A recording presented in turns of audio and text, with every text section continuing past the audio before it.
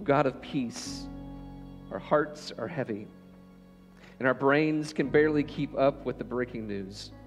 We don't know what to say or what to do in a world so wounded. So we come to you with hearts heavy for all who sit in the crossfires of violence and acts of war. O God of peace, be with the people of Ukraine, with the mothers who carry babies to subway shelters, with the fathers who hold their heads in their hands, with the children who absorb the traumas of violent acts of powerful men. O God of peace, we don't know the words to pray for a warring world and all who are vulnerable in it.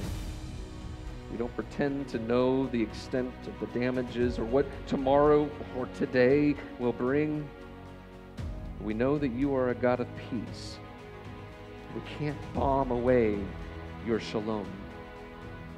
O God of peace, comfort the crying and heal the hurt, tend the aching, soothe the fearful.